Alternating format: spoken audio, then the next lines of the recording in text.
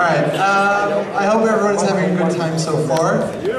We're about to start with the next presentation by Tarek Raimo about spying and infiltration in EVE, which is of course a major part of the game we all play. Before that, two things I want to mention. The first is the tattoo artists have arrived. In fact, they've already done their first tattoo. I noticed that not everyone was aware of this, so if you want to get an EVE tattoo, it's better to go to them sooner rather than later. They're not going to be around all day. And the second thing is about CCP Quant's presentation.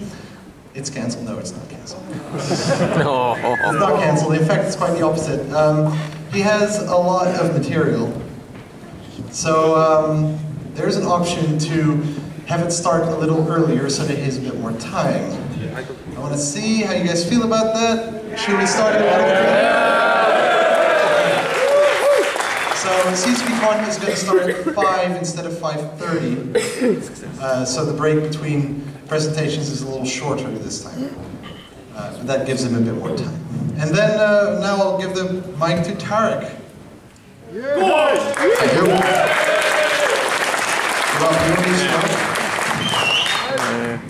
Not me. So, I'm Tarek Raimo. I am a writer and editor for Crossing Zebras. Maybe you have read some of my scribblings, maybe not. When I'm in game, I fly for the Galente militia. They all represent here. However, today I'm not going to talk about anything related to that. I'm going to talk, as you see, about spying and infiltration in EVE Online. When I was on my first Easter done here 2 years ago, Valentine was standing here and explaining that he wanted to make a connection between the event and the venue and the content. And because we here in the Netherlands are a traders nation, he had a few people invited to give presentations who were into industry, into trading. There was people from Red Frog. What people don't know so much about the Dutch or about one particular Dutch person is that there was a very, very famous spy who was a Dutch woman, Mata Hari, maybe you've heard of her. So spying is also something that connects with us, Dutch people. And this is what I'm going to talk about today. And to begin with, I want to start with a bit of personal history. How did I get into all of this? I started playing 2007, 8-ish, around that time. I don't exactly remember my specific starting time. And back then I had read a few things, as many other people had, about the heists, about the infiltrations, about the spy game in EVE, and Guiding Hand Social Club, that whole drama that played out there. And because I have a background in social science, I was amazed by that idea. There is a game where things like that can happen, and I was thinking, like, what must the social dynamics be that allow for something like that to be going on? And since I've never had played any MMOs before, I thought, like, oh, let's give that a shot, let's see what that's like. However, when I started, I ended up bogged down by tutorials and missions, and I ended up in a high-sec mission running corporation like many other people do. That guy back then who ran that corporation, he impressed me by having a battleship. That was actually in 2008. A battleship was still a cool thing, at least in high-sec. And yeah, so I was hanging around with those guys for some time. And that ended up in a way that many people will be familiar with. We got ganked, we got can flipped, we got griefed, we got hunted by war deckers. Eventually, our little, small Care Bear empire dissolved. The people went rage quitting, the people left the corp, there was a lot of internal drama, the CEO got blamed with stuff. He dissolved the corporation, I think he quit the game a month or two later.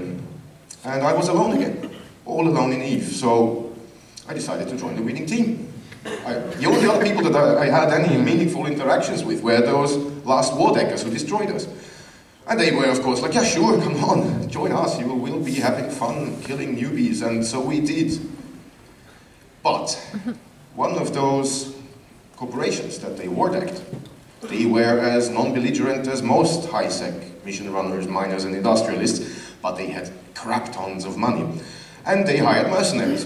Those mercenaries gave us quite a beating. And when I say us, the griefer corps that I was with. And they didn't quite win though. They killed our ships, but they didn't quite manage to win. And at that time, something happened that reminded me of why I joined the game in the first place. Back then, unfortunately, my excuse is the lettering got kind of like swallowed by the images in the transfer and export of the slides. It wasn't like that originally. Anyway, it will work. So, back in those days, it was the time when Hargoth Agamar and the Mitanni and some other people from the Goons together did their great caper, where Band of Brothers got dissolved because Hargoth Agamar was actually infiltrating the Goons, but then he liked it with the Goons, and they turned him around, and he then worked against his friends in Band of Brothers.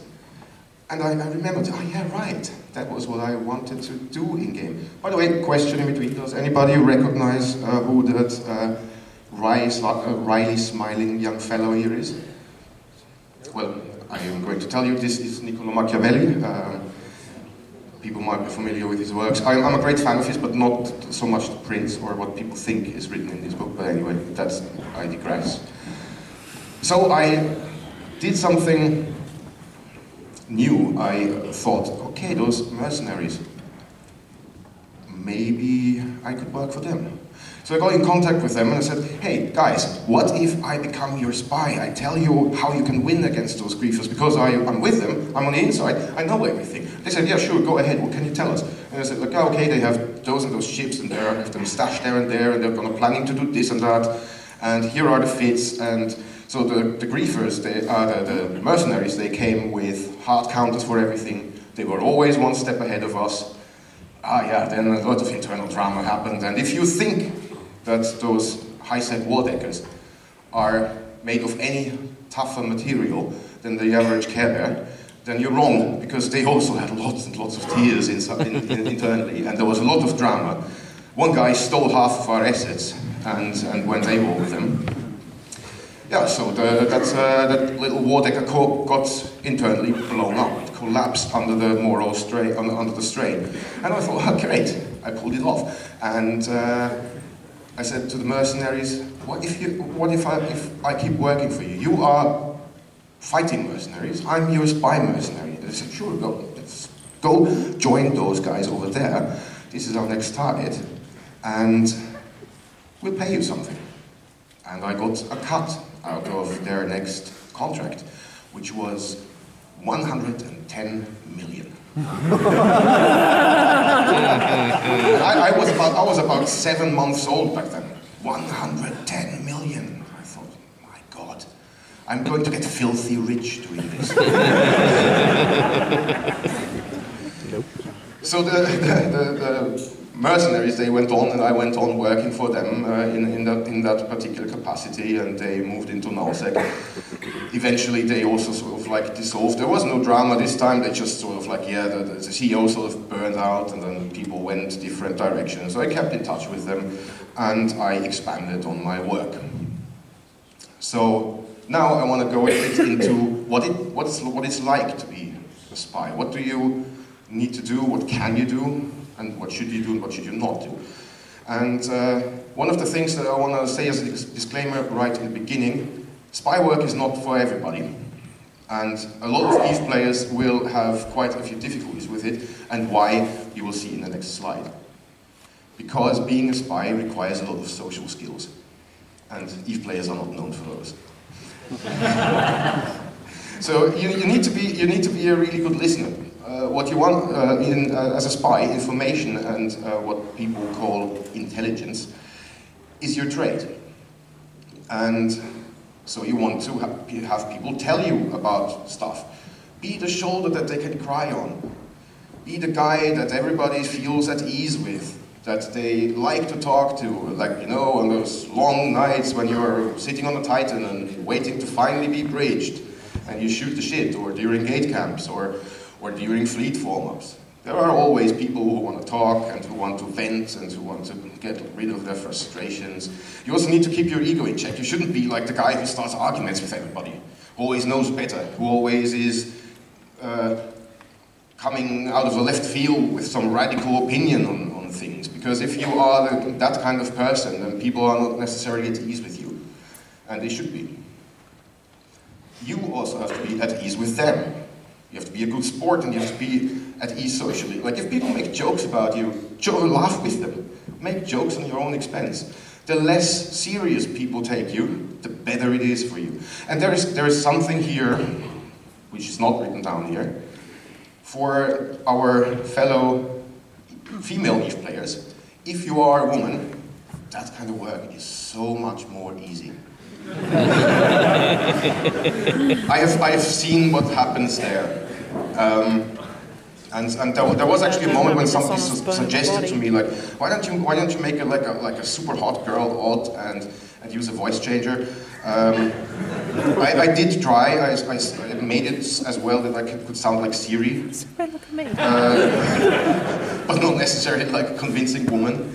But I've seen and I've heard from stories that being a girl in EVE and being a spy is a winning combination. So you also, of course, need to be really patient. If you spy work is not push button, receive bacon. You sometimes need to spend weeks, even months, being with one crew, gaining information, infiltrating, setting up your whatever coup or heist you're planning to do. And you have to stay very detached. Don't forget, you are hanging out with people, you are on comms with them, you're in fleets with them, you listen and you talk with them, and your goal the whole time is to betray them.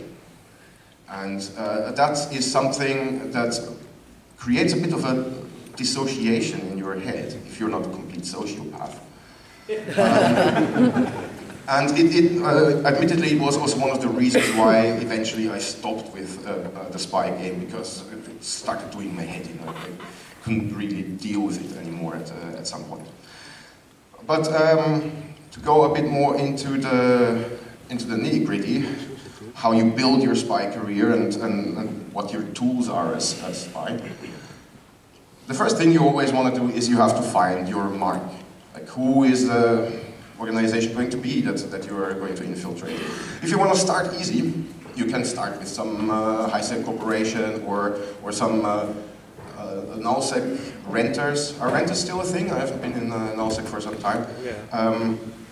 Anyway, like some people who have low security protocols, who don't necessarily check your API or check your code background, that is an easy mark that you can infiltrate. It might not necessarily be the mark where you want to go, but let's say you have great ambitions that you want to become a spy inside Pandemic Legion.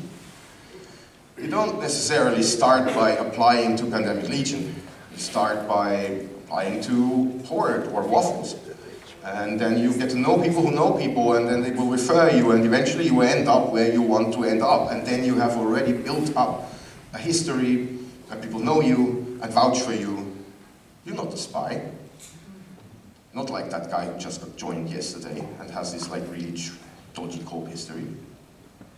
So for that, you build your narrative. You have to imagine yourself as another person, that is another EVE player, that is not particularly you.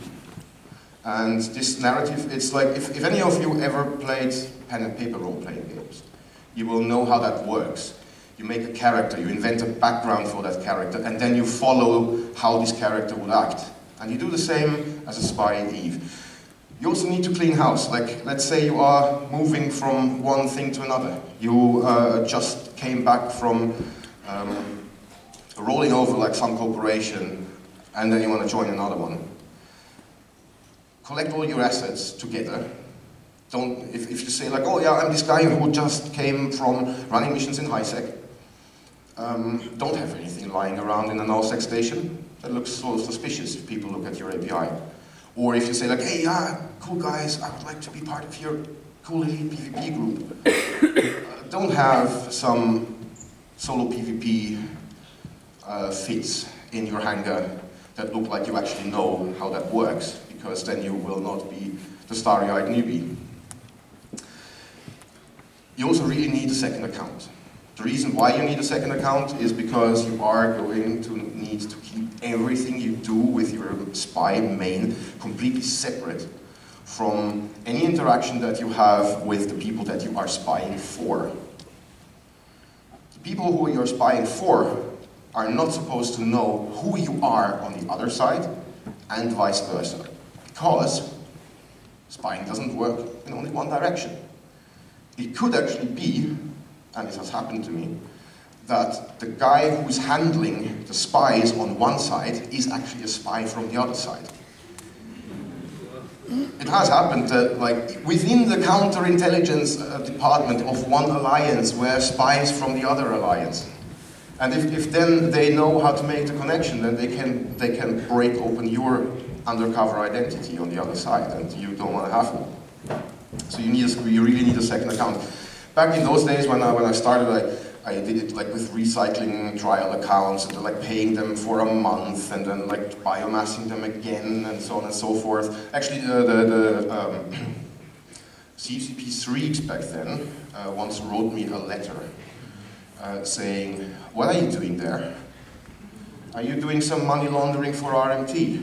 It's like, no, I'm doing money laundering because I'm a spy in game. It's like, okay.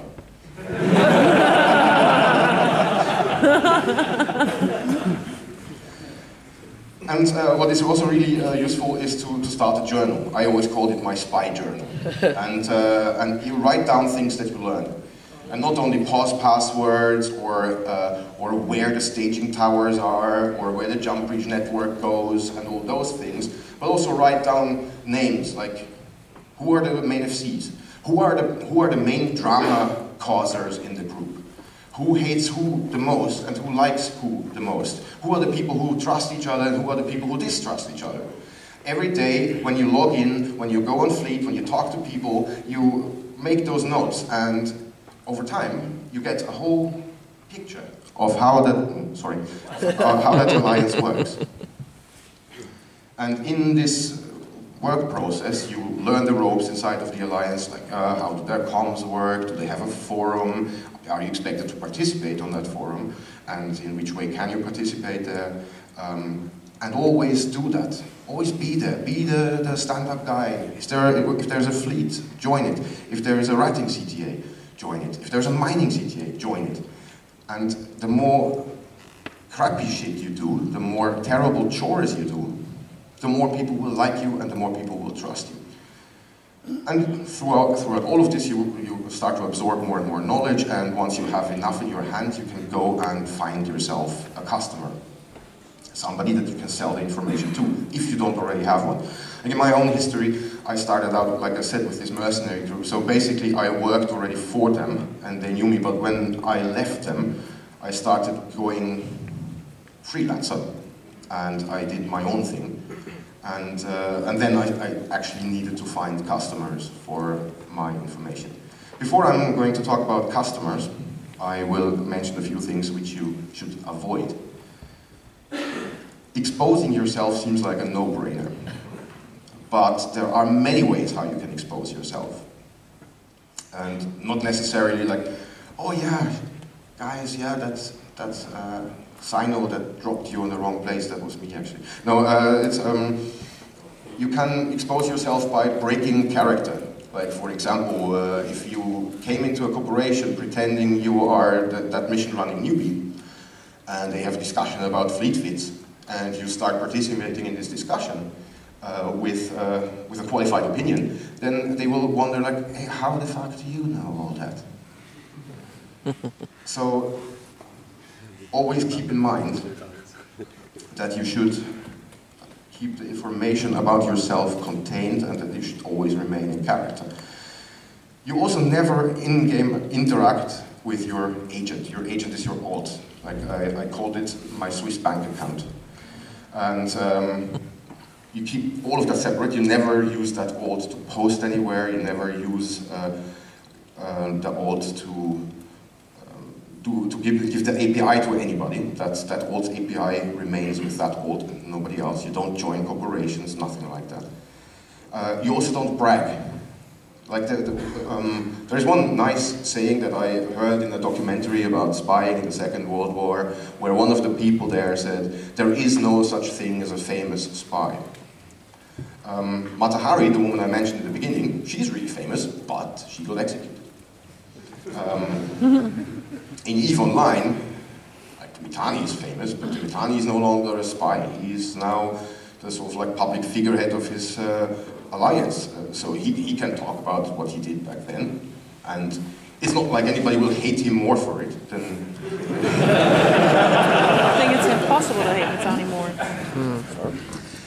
Also never overplay your hand. If you are in a situation where you can pull off something really great, like some major heist or instigate the destruction of half supercapital fleet. That is great, but you also might wonder, is it worth it at that time to do that? Because that could be a career-ending move. That could be something that exposes you, and then you need to sell your character and biomass your character, otherwise you're not going to get in anywhere else except in some really insecure corporations who really don't pay any attention. And also avoid shenanigans with the API. There are many people who will try to get into corporations as infiltrators, and when they are asked for an API, they submit one that doesn't actually include all the rights that they have been asked for. Usually a corp recruiter will spot that immediately, and you are immediately suspicious. In most cases, they will not even take your application. So don't do that, and also always think about what the API can do for the people that you work for.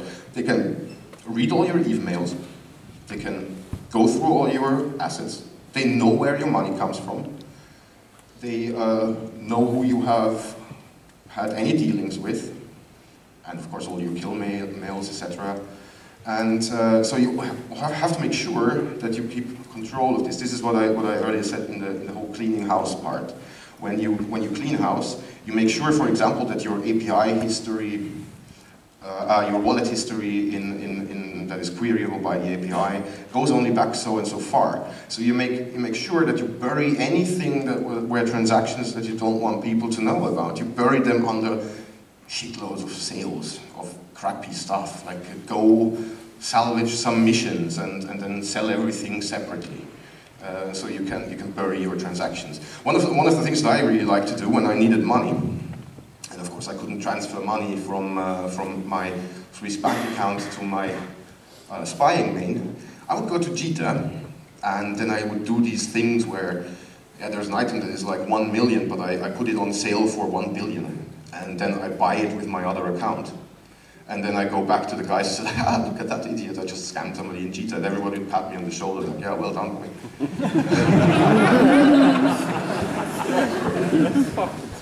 But that is also something where you can overplay your hand. You don't do that like every day, because at some point people will say, like, are there really that many stupid people in Jita? Yeah. Yeah, and then you point them to the ASIC couplers and say yes. So, what can you do when you are operating on the inside? The easiest, and what most people usually do, is like AWOXing and other traps. That can be like, yeah, you just like shoot the FC during a fleet fight. Yeah, no-brainer, but not particularly funny. There are other things that are a bit more subtle, like you light a Sino by accident, too close to a station, and then that jump freighter will go like, boom! And somebody tackles it and kills it.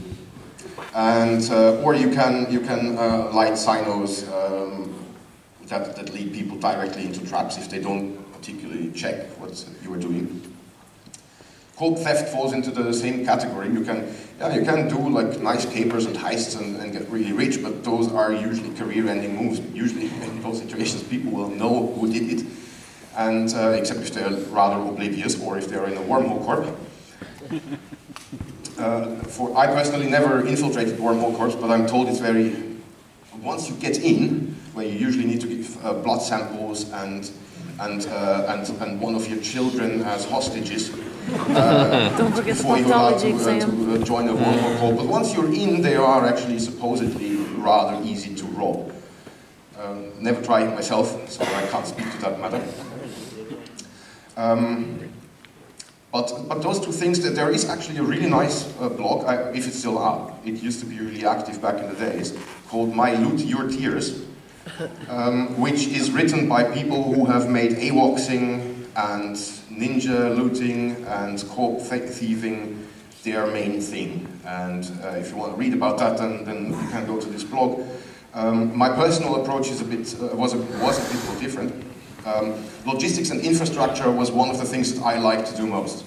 Because if you run the jump freighters, if you seed the markets, if you fuel the post towers, or these days, citadels, you will know how the infrastructure works. If there is a large deployment, you are usually, after the main FCs, one of the first people to know where is the staging system going to be, what is the fleet doctrine going to be, because you are the person who's bringing all the stuff there. You are the person who is taking the carrier and bringing everything over there. And I tell you, jump freighter logistics are something that people usually don't like to do. And if you do it, everybody will be really thankful, and you have a lot of information. And you can also play funny things. For example, yesterday we were talking about the most expensive loss that one of us ever had. My most expensive loss was 13.5 billion. And that was a jump freighter full of stuff. And it got killed very, very sadly in a way that I set up. Unfortunately, because of that, the ship replacement program was a bit delayed. And then a lot of people got really angry, and then there was a lot of drama, and then people didn't come to the next two fleets because of that. And then the Alliance lost a very strategic time. That was during the war of goons and tests together against the then Southern Coalition. Manipulation and destabilization is also a really, really fun game. If you have ever played, there's a card game called Illuminati. If any of you, has anybody ever played that? If any of you did, in this game you are supposed to really sort of like betray each other. And this is what you're also doing here. And this is where your spy journal becomes really, really valuable, and your social skills become really, really valuable. And it can be really nice. Like there are always those big egos who have an issue with someone. And then you say like, yeah, you're right.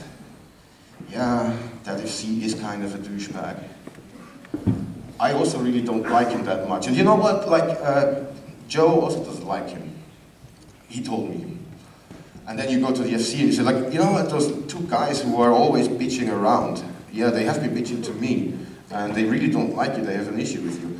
And you're sort of like, you see seeds of dissent and poison the well, so to say, within an organization. The more people there are who are up to causing drama, the more you sort of like fan the flames quietly from the corner, being the nice guy. And this can snowball into quite interesting, situations, actually. Recruiting is also really nice to be in, because if you are one of the recruiters, you can actually help the organization that you are spying for to bring more spies into the place. Or you can let people in where you know, like, okay, this guy, like I actually know him from some other corps, and he caused a lot of drama there. Yeah, I'm gonna accept him for this corps. And then of course there is battlefield intelligence, which works best if you are another role that people usually don't like to do so much, scouting. Because if you're a scout, you usually lose your ship, or you don't get on all the kill mails, and etc, etc. So yeah, if you are scouting for a hot drop, and you can at the same time tell the people that you're working for, yeah, okay, I'm scouting right now in this and this region, and there's a Titan in jump range, and or in bridge range in this case, and they are preparing to bridge so and so much stuff, and they have this and this prepared for escalation. So yeah, think about it. Maybe you can set up some nice bait and have a nice counter drop prepared. Always works wonders, and it's usually quite inconspicuous because it happens all the time. Like yeah, good game. You counter dropped us. You were a bit smarter. It happens. So this is already the last slide. The next slide, in any case. This is about the thing that I've left out so far, but talked around a bit, is relation with your customer, the people you are working with. So if you don't have anybody who is basically deploying you as a spy, you want to find someone. And my experience always was living in nullsec. Like this is what I'm talking about is like really mostly soft nullsec based experience. Living in nullsec, what I found one of really thankful customers are people who live in NPC nullsec. They are usually smaller organizations. They are facing large organizations around them that are usually more powerful in numbers, more powerful in logistics and everything. But tactically they are not so good. So those people fight against them with advanced tactics and with an advantage in intelligence. And this advantage in intelligence you can provide for them.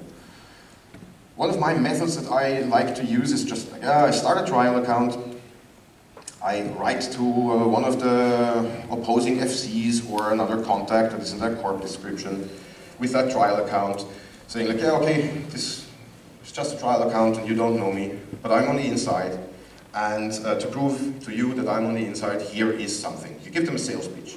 You give them something simple, like you don't give them passwords to the main staging tower, or you don't give them the location of some super secret wormhole operation where they are building Tech 3s and making shitloads of ISK. This is not what you open up with. You open up with something simple, but something that is worthwhile. Like, yeah, let's say you say like, they're going to deploy a tower there and there for moon mining, let's say. And it's going to happen at this time because I know, because I'm going to be the person who's deploying it. And then you can come and shoot my ship. And you get the tower and you get a kill mail, and you get proof that I am actually a genuine article. And in this way, you try offering something that engages the other party, and 9 out of 10 times you don't get an answer back, or they say like, yeah, why should we trust you? You are betraying your guys. Why do you think we should consider you trustworthy? But then there are the ones that do bite. And if they do bite, you eventually come to the point where you want to sell them stuff for ISK. And then you come to the question of payment. And payment is really difficult in this situation because, like I said before, you cannot accept any ISK from your contractors, or your contractees, that come directly to your main account, because this main account has probably an API somewhere with the organization of the corp, and they are monitoring you.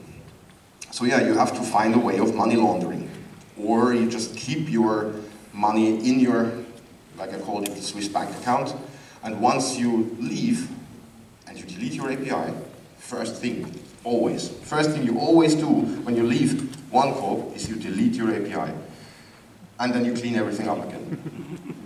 And then you can cash out. I personally, at some point, I had like my Swiss bank account flexed because there was enough ISK in there, and I just like kept it running, and yeah, that was like my retirement fund. And eventually, when I stopped EVE and when I started playing again, I cashed that all out, and then I managed to kind of like have a really nice start beginning with EVE again. If you are really, really lucky, then you can get a permanent contract. I actually, maybe it's not so much luck, maybe there are enough spies that have permanent contracts. Many spies will usually come from within an organization themselves. Like like let's say you are in Goons and you want to have a spy in PL, or you are in PL and you want to have a minimum of 12 spies in Black Legion. and still not get that relevant kill.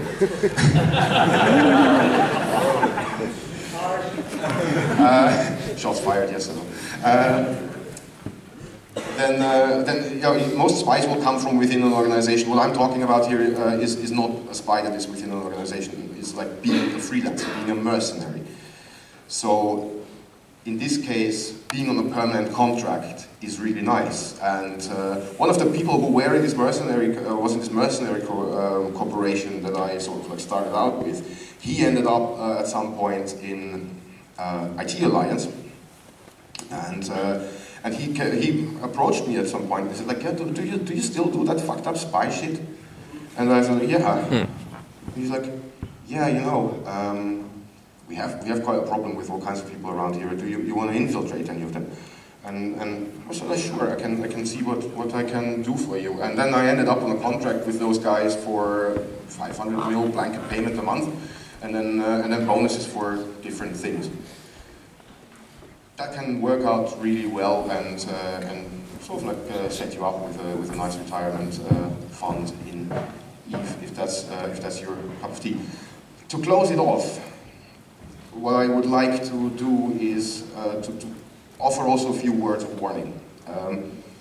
Like I said, this is psychologically quite weird, this sort of gameplay, and it can really do your head in, and it did with me after 4 years. And I also heard quite a few stories. That was also one of the reasons why I stopped spying, because I heard a few stories. Those of you who have been around for a time, you might have heard of Eve Skunk. Eve Skunk was created by mostly two people. One of them was a girl. Most people didn't know that she was a girl. She went by the name of Tempest in game, and also had a persona that she was using on podcasts with like a really, really distorted voice called Mr. Black. And Mr. Black was this enigmatic figure. And then at Eve Vegas, I think it was in 2012, if I'm not mistaken, or maybe 2013, she outed herself. And interestingly enough, this young woman comes from the same messed up background as myself. She studies sociology, so bad for her. And she outed herself like, I'm Mr. Black and I'm doing a presentation on spying here now. And what happened back then was that she got doxxed, she got harassed, people sent her death threats, people sent her death threats to her house, delivered personally. She had to cancel her cell phone account, she cancelled all her social media accounts. If I'm not completely mistaken, she even had to move house because she felt so paranoid about it all. And I thought like, wait a second, yeah, I think I potentially pissed off quite a lot of people. You think? And yeah, there are people in this game who actually do take things way too seriously. And I want to say as a disclaimer here, and that the people who were back then really pissed off at her, because like today, everybody is like pointing at those B guys, say how evil they are. Hi. I'm pointing at those B guys. But I'm not going to say how evil they are, because the guys who did that back then to Tempest, no guns involved. So if you think that there are only one group of people in this game who are really messed up in the head, then you are wrong. Especially those people from Galante Militia, they all come from broken homes.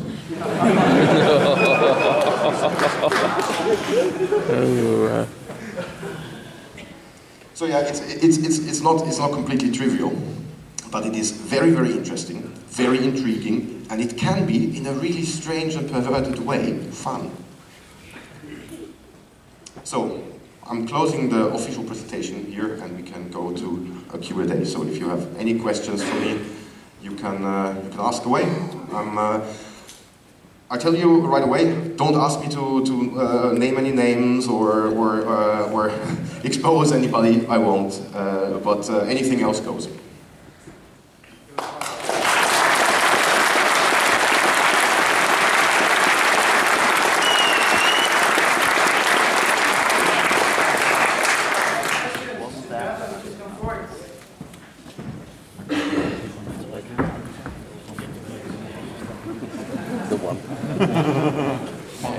experience with spies going native in organisations? Because obviously you have to go quite deep to get into positions of power.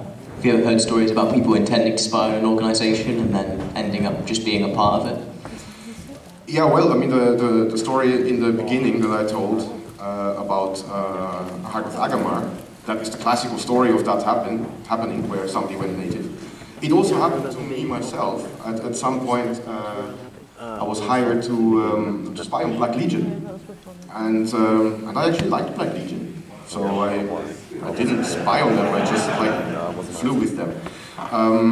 What also can happen is the absolute reverse. I had a really funny conversation with Buddha last FanFest, where I told him, yeah, everybody always ripped on test lines that you guys don't have security. But when I tried infiltrating you, I made it 3 weeks, and then I had to leave. It was just unbearably terrible.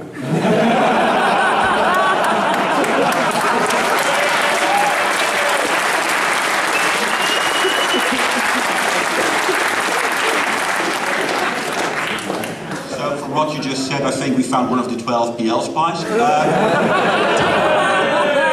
Have you ever been offered contracts or found yourself in situations where you said, I have to step away, I'm not going to go through with this?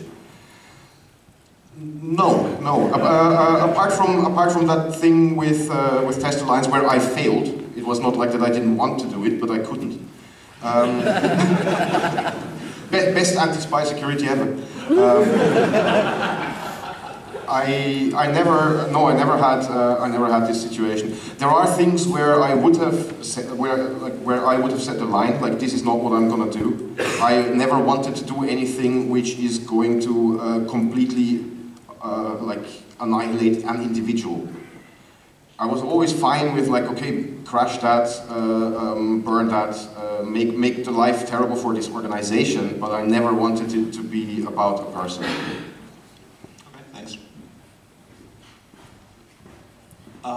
But what you describe is quite a solitary gameplay, no? Isn't it? Because it's not your main character you really portray. Yes, you absolutely have a point there.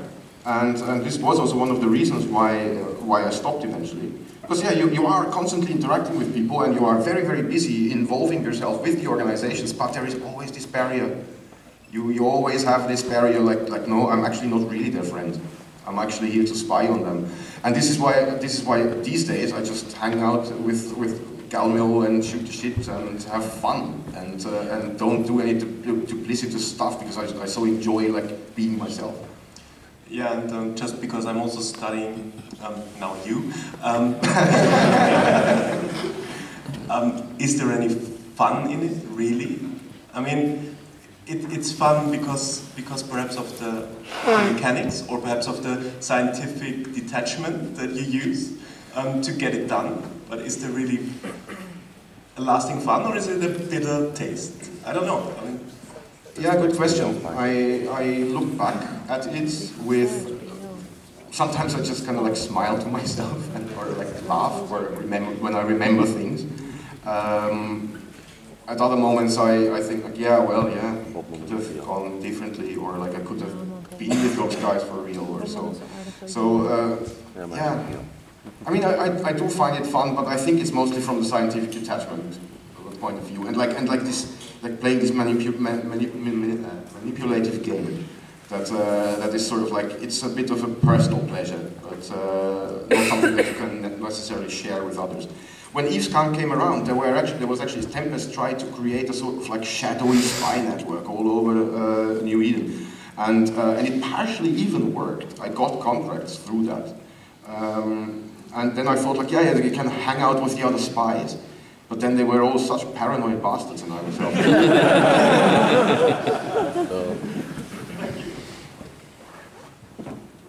I actually have one question. Did you ever encounter a problem with your accent that people from maybe allies or something knew, hey, you were here and here? You mean that they recognize my voice or the way I speak? Yes. Yeah, I did when somebody suggested the thing try play a girl, I did play around with voice changes, and while I didn't manage to make a convincing female voice, I did manage just few slight changes and you sound a bit older or a bit younger, or your voice sounds a bit deeper. And yeah, like my accent, I can sort of change it a little bit, and like, yeah, if you have a bit of acting experience or something, or you train yourself, then you can